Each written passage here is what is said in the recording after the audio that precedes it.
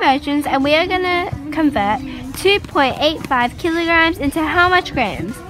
So first of all, we have to look at this, and this says 1 kilogram equals 1,000 grams. So here we have our whole number, which equals to whatever the units are. So it is 2 kilograms.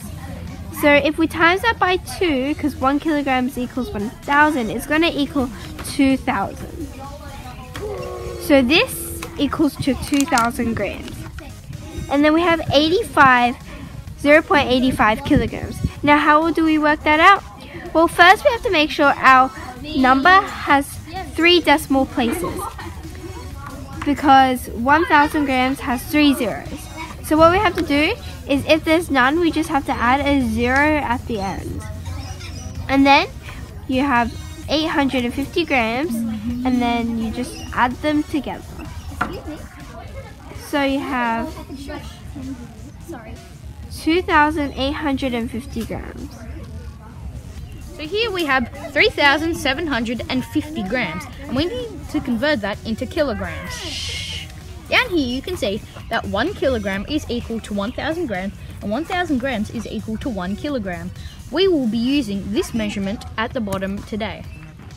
So we need to divide this number by 1,000. And a way that we can do that is by moving the decimal place forward by 3 times. So the decimal place starts here, and then we move it forward 3 times. Let's just rewrite that to make it easier.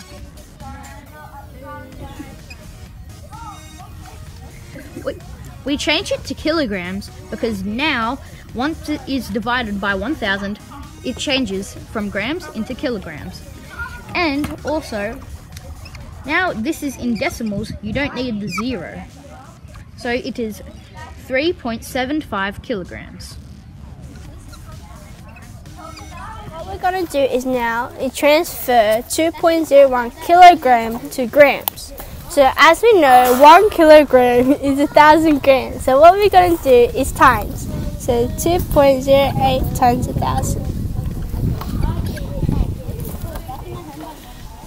So from this equation, we now know that 2.08 kilograms is 2,080 grams. We're going to convert 11 kilograms and 59 grams into how much kilograms? So first what we do is the easiest part. 11 kilograms should always be the whole number of the decimal. Now we have to put 59 grams in here. So 1,000 grams equals to 1 kilogram, and 1,000 has 3 zeros, but we only have 2 numbers over here. So what we have to do is, to make it 3 digits, we have to put a 0 before we add 59. So it's 11.059 kilograms. Now we're going to convert 7.576 kilograms to how much kilograms and how much grams. So what we have to do first is we have to look at the whole number. The whole number should always equal to what the units are. So 7 kilograms goes here, and then 576 grams.